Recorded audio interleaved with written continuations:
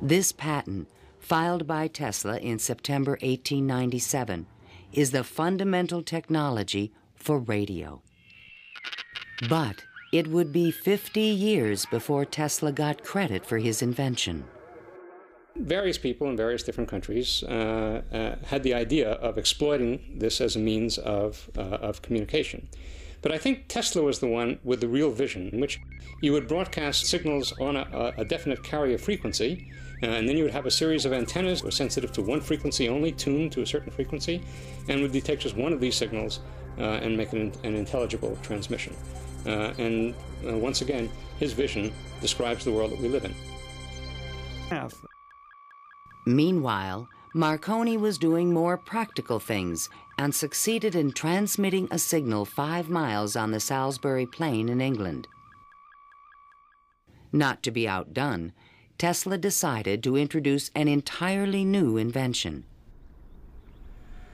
In a specially constructed pool, potential backers were amazed to see the inventor controlling the motions of a small mechanical boat with no wires attached to it. This was the world's first radio-controlled device. The machine even seemed to think. Someone threw out the question, what is the cube root of 64?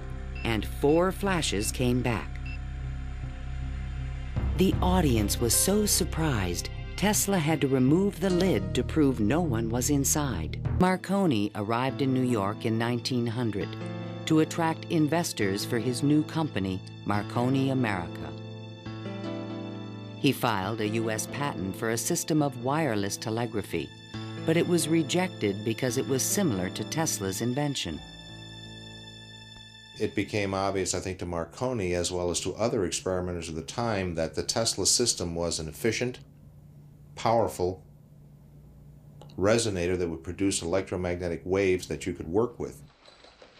Confident, on December 8, 1901, Marconi took another step forward and transmitted his famous letter S across the Atlantic. Tesla dismissed the Italian's advances. Marconi is a good fellow.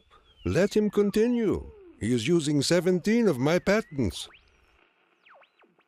The simple fact about Marconi is that he used Tesla's system to transmit signals and claimed that these were ideas that he had developed himself.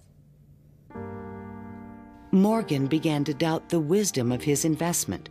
Marconi's system not only worked, it was also inexpensive.